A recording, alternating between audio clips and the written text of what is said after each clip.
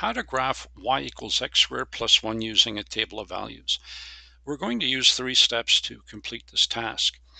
Step number 1, we're going to set up a table of values such that you have 3 columns. You'll have x, y equals x squared plus 1, and x comma y as your point.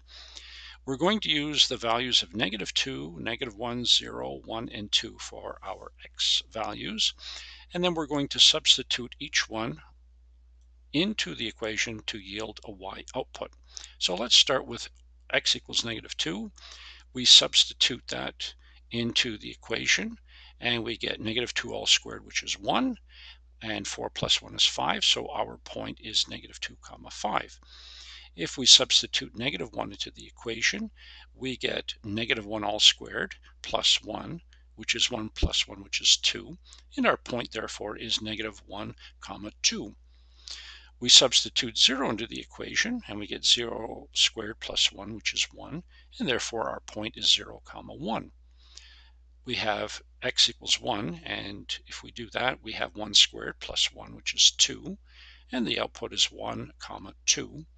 And lastly, we substitute 2 into the equation and we get 2 squared plus 1. 2 squared is 4, 4 plus 1 is 5, and our output is going to be 2 comma 5. Now that's step 1.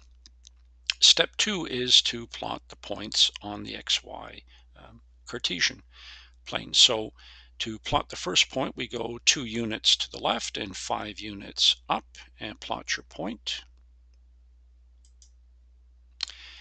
To plot -1 comma 2, we will go 1 unit to the left and 2 units up, like so.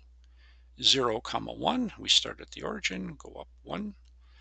1 comma -2, sorry, comma 1 comma 2, we go 1 to the right, 2 up. And to plot 2 comma 5, we go 2 to the right and 5 up. And that's step 2. Now the third step and the final step is to draw a smooth curve through your 5 key critical points. If you do it correctly, it should look something like this. And that's how you graph y equals x squared plus 1 using a table of values.